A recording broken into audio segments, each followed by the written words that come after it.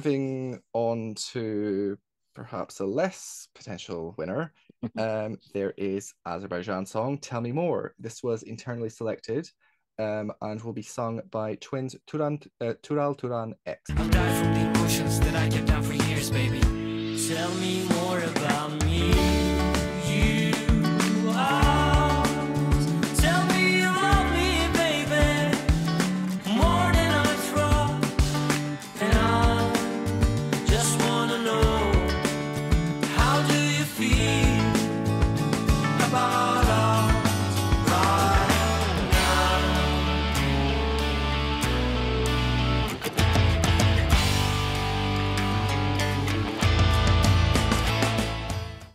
What are your thoughts?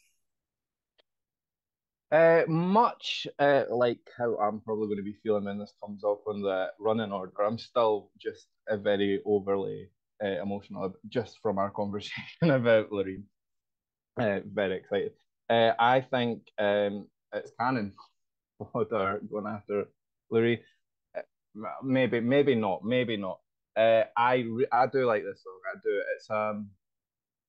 It's very 90s, but uh, like that thing, 60s inspired 90s thing, if that makes sense. I really like it. I really like the spoken kind of introduction bits. It's very mellow. It's very calming. And I enjoyed this from first listen, so that bodes well in my book for it. But not everybody's me.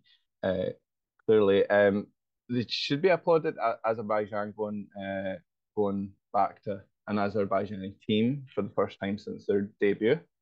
Um, uh, um, I, Interestingly, they still chose to go in English. I think the song, yeah, I imagine the song would only work in English. I'm not sure. Uh, but yeah, uh, I, I'm not sure. I'm not sure how they're going to stage this. The music video is quite interesting, but they're not going to be able to do that on stage. So I've got questions over how they're going to stage this. How is it going to be able to capture the attention of Europe? I do really like this song, so I would like it to do well. But I know from listening to what other people are saying that not everybody feels that way. But yeah, whenever this comes on, I really enjoy it. Just listening to it again, how is it going to look on television? So there's a big question about that. I don't know if it's going to qualify. I don't know. I don't know.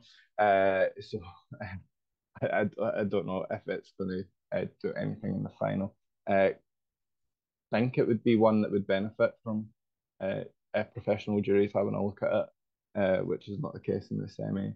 Obviously, for Azerbaijan last year, they scored 0 in the televote in the semi-final, but that was a different song. I think we can say it's unique, but I'm just so unsure about this. Other than that, I enjoy this song and I like listening to it, and I do like that 90s kind of vibe that it's given. And I can't wait to see it. I can't wait to see whether the boys can sell it as well.